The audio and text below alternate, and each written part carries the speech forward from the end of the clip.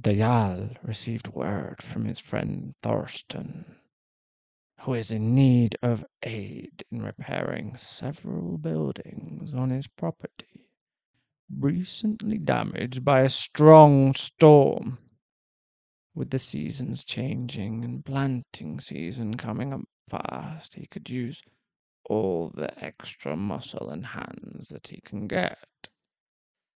He's one of Jarl's most trusted friends and allies, so he immediately agrees to bring some of his strongest men to make the work go quickly. Ah, there you are, my flicker. I just got word that my man Thorsten requires aid. You remember him?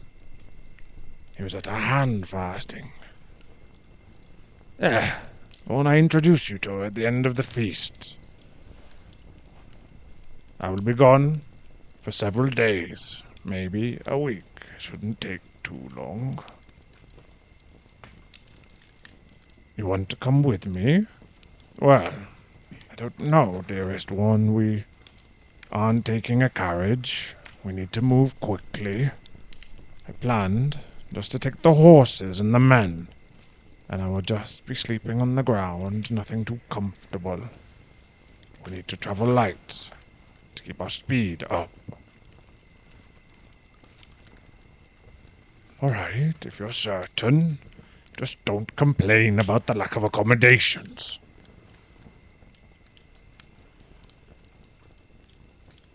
You've traveled that way before with your parents. I guess that shouldn't surprise me. I sometimes forget you truly are stronger than you look, being the Shield Maiden's daughter. All right, wife. You may come with me this time. It will be safe enough traveling through our own lands. I'm sure Thorsten's wife and mother would love the company while us men are busy. Pack lightly. Just necessities, all right? We leave at first light. The next morning, the Jarl and a dozen of his strongest men gather in the yard outside the keep. Sunlight is just coming over the horizon. Early morning mist mixes with the breath of the horses as they anxiously await their journey. Clinking of armor and groaning of leather and beasts are all that can be heard in the early moments of the day.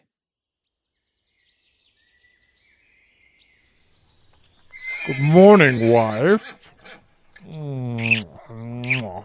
Here, give me your bag, and I will tie it with mine. Sorry, my love, but I have not yet had a saddle made appropriate for your size. You will ride with me for now. Call me Balder. He is the greatest of our horses, and a true friend. That's right. Let him see your hand and get your scent. He will know and love you, Flicker. He can probably smell my scent on you as well. He will know you are mine.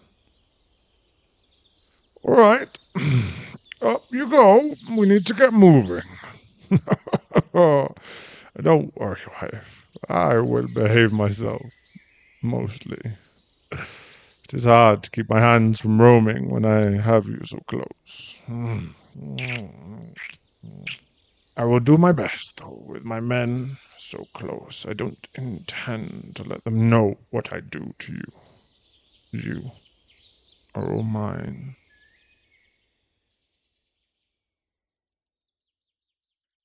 They have been riding for hours. The sun is high, nearly midday. Just when the Jarl decides they should stop and rest the horses and have a small meal of rations, he feels his wife stiffen in his arms. The men have been jovial, not worried for safety within their own lands. But something is off. He realizes just moments before chaos erupts.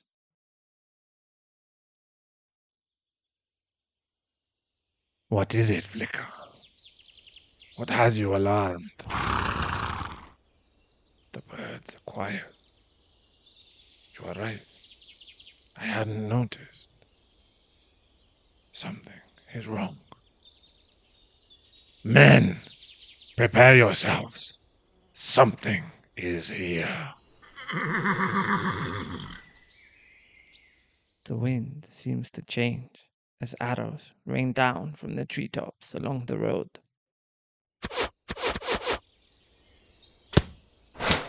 Shields, quickly!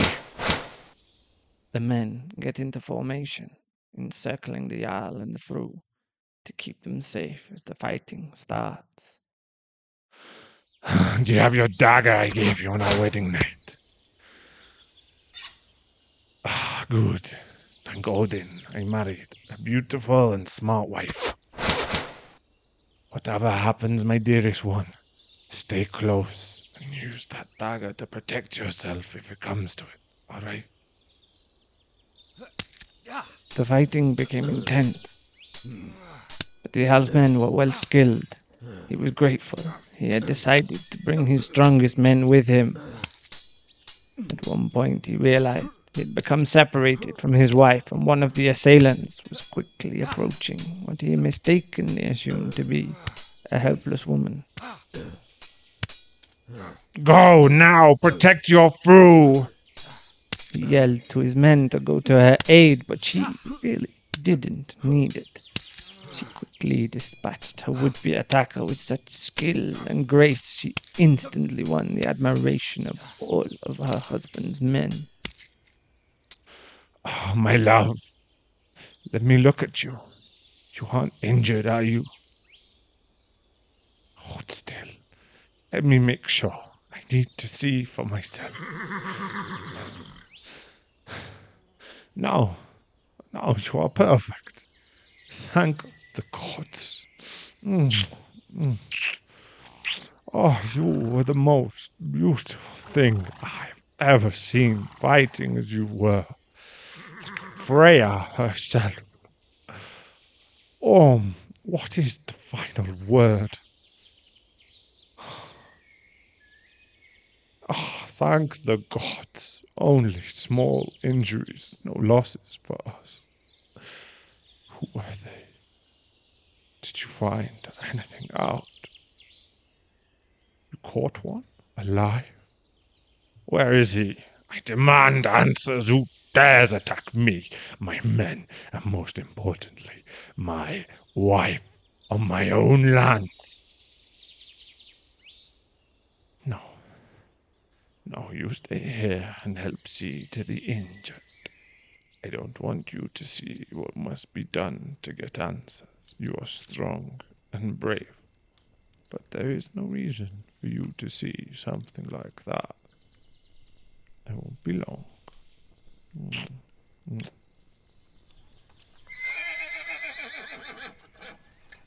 Take me to this bastard. I demand answers. And then we will be done with him.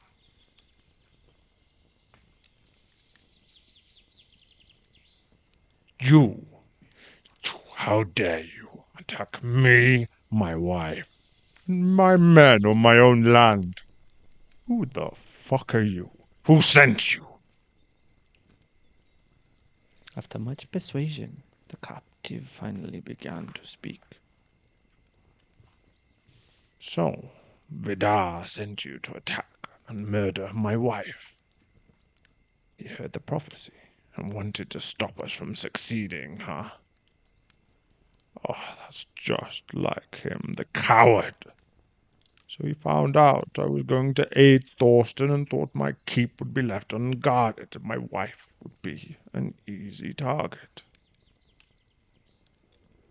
You just happened to see she was with us and thought it would be an even easier victory, did you? Ha! You greatly underestimated my men. And you seriously underestimated the strength of my beautiful wife. Did you not know? Did he keep it from you? She is the daughter of the great shield maiden Agnes Ironarm. Yes. I thought he may have left that part out. She may look little and defenseless, but no. She was trained by one of the strongest women to ever live.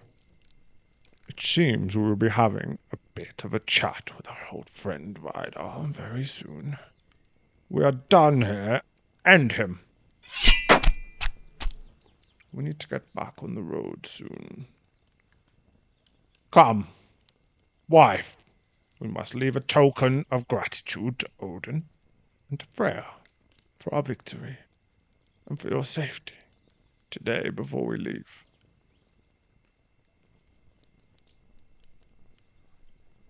The Jarl led his wife towards the forest, where he found the perfect tree. Taking his dagger, he cut one of his braids and a small braid from his wife's hair, and using one of her silk ribbons, tied them together to hang from the tree, as together they prayed a prayer of thanksgiving, and he promised to make a larger sacrifice once they returned safely home. Erik Geng, Tatari, Beinskom, Erik Valda. When I walk, it's in the shoes that I chose. Come, my love, we must ride quickly and get you safely to Thorsten's keep.